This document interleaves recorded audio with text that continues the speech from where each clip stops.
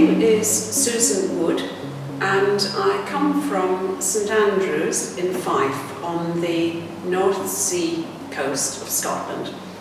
I'm here at the fish factory for a residency for the whole of March. I grew up by the sea, as I've said, and the sea has always been very important in my life. So I chose Stöðvarfjördur because it's right by the sea, and I also chose it because it's very remote. I've been working for the last 2 years in Sunderland in the northeast of England on a master's course in glass, and my theme there was the shore, everything that's on or beside the shore. So I wanted to continue my exploration of the shore on a different shore, this time in Iceland. And I have been working with things I found on the beach. And obviously I'm not going to be making things out of glass here, but I can use all the skills I learned over the last 8 or 9 years studying glass.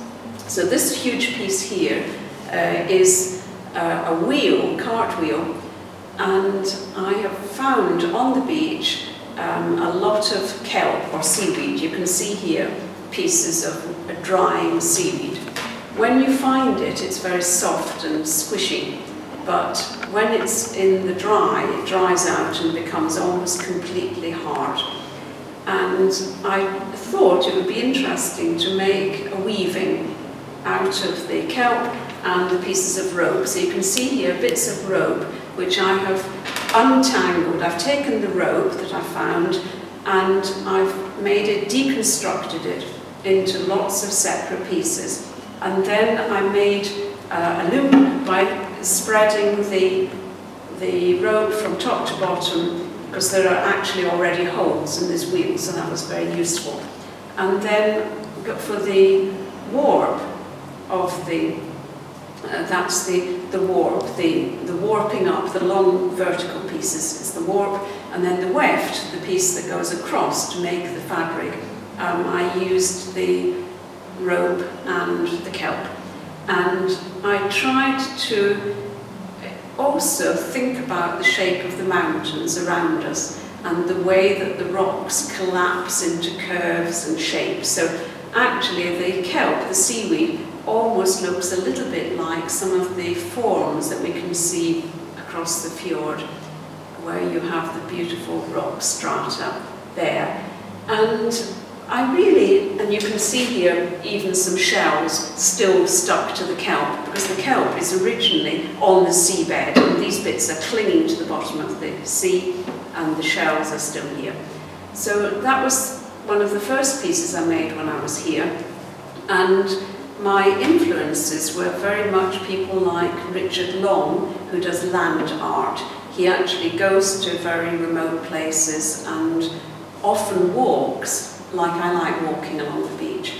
And then sometimes he picks up pebbles and rearranges them into a long line or a circle or something like that, but he's using what he finds. So I was here using what I found here and around the shore. And I like the idea of being actually in a remote place and getting to know it very well. And one of the theories behind what I'm doing is called psychogeography, where the geography of a place, the landscape, is very important to the people who are in it and the people who visit it.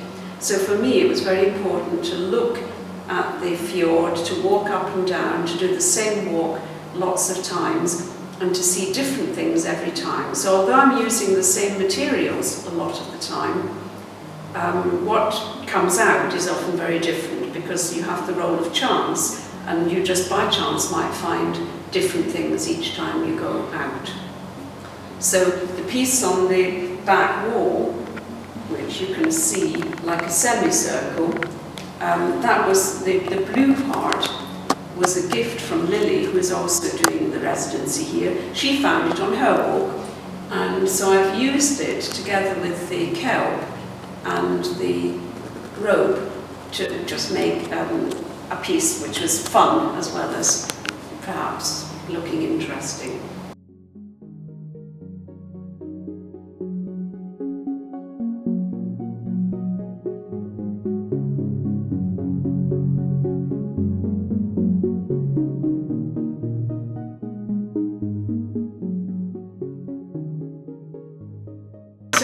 was collecting the kelp, it actually weighs quite a lot when it's fresh.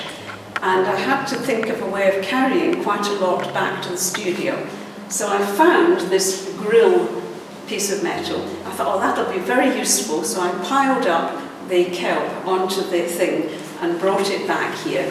And then when I got it back, I thought, oh, it might be quite interesting just to put the kelp, the seaweed, just put it in some of the bars of the grill. I later found out it's somebody's barbecue tray, but I'm going to put it back in near their garden so they can have it back later. So very much the role of chance is important to me. In this work here, the idea is to show random things that you find when you're out, and also random ways of working. And so here I've knitted some of the rope, I have knotted some of the pieces of driftwood and other wood that I've used there. So it's a little bit like the theories of Baudelaire, who was interested in wandering around the streets of Paris and just perhaps randomly going down different streets or following people at random. And I like the role of the randomness and the chance. So in quite a lot of my work, I have been experimenting with how things work and the effects you get, for example, from sticking the seaweed onto paper and then making prints, the colograph technique, where you take a range of mixed materials, stick them onto the card, and then flatten it down and make a surface from which you can print.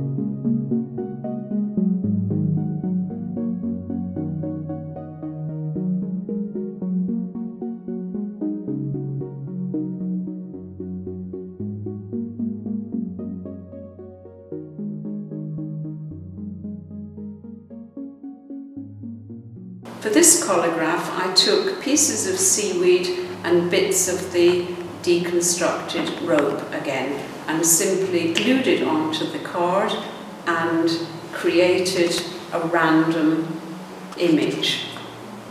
If you look up here, you can see the printed results. The printing then creates the areas where the print sticks onto the raised surface, and you get from a three-dimensional form you get a two-dimensional print. So the idea was that I didn't set out to make a landscape or a tree or anything, but then when it's done, rather like the artist Max Ernst, who used quite a lot of frottage or rubbing of surfaces, and then looked at the image and decided what he would call the work or what it would be, I did the same really, that I looked and I thought when I'd done it, the seaweed actually looked quite like a tree that's been blown very hard from the main wind direction, which here the main wind is coming from the east. So we have seen on our walks quite a lot of trees which are bent in the wind. And then once I'd made the prints, I could then hand colour parts of them, or I could, if I wished, to use a paint wash over the prints. So I've been trying really, while I've been here, to experiment with printmaking, and I think you've seen quite a number of my efforts at printmaking, and I've also tried to do some painting on non-conventional surfaces like driftwood. So I found a piece of driftwood, washed it, sanded it down, made it nice to feel, and then painted on it. And I think those pieces are not finished yet, so I shall finish them in the course of the next week. I have one more week left of the residency, and similarly with the paintings that you can see that I've done, I started by bringing with me black canvases. I primed them with black primer, because I thought that Iceland is fundamentally black. It's a lava country, and the main colour of the soil is black, the rocks. So then I've started to put colour on to add things, and I've taken obviously a lot of photos during my month here.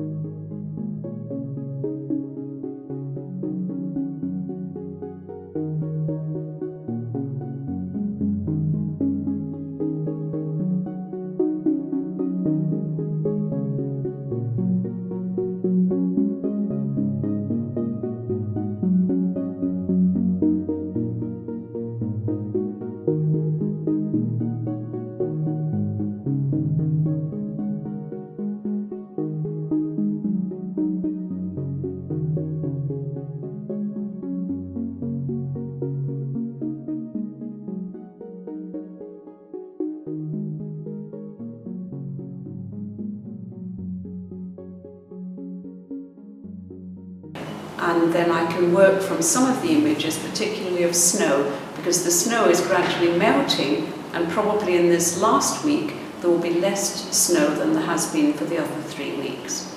So I've tried with photos to capture the images of the things I'm interested in, like ice or lichens in the snow, or for example, the way that the snow forms patches around the tufts of grass on the hillside.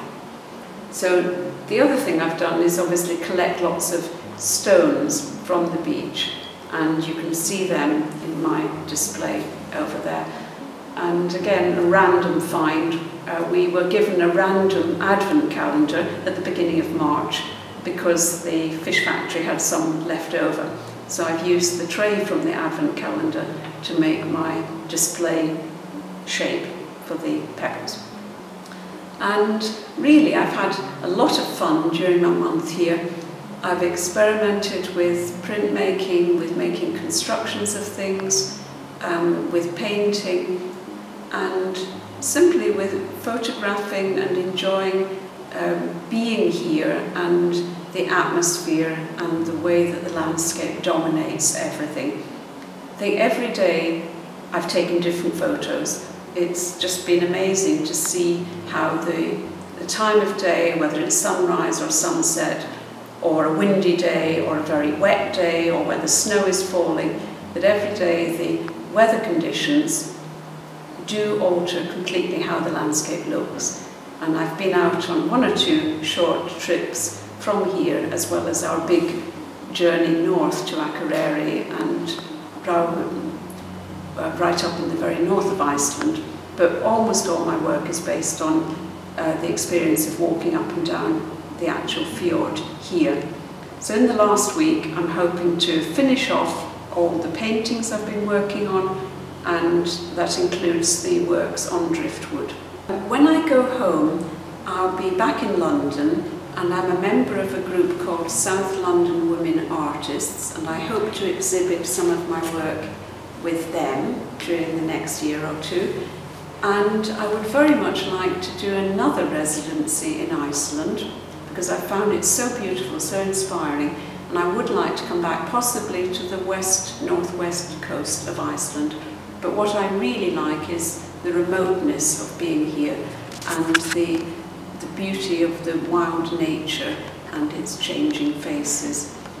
And I think I would just like to encourage everybody to come here to experience it for themselves, because it really is a very special place.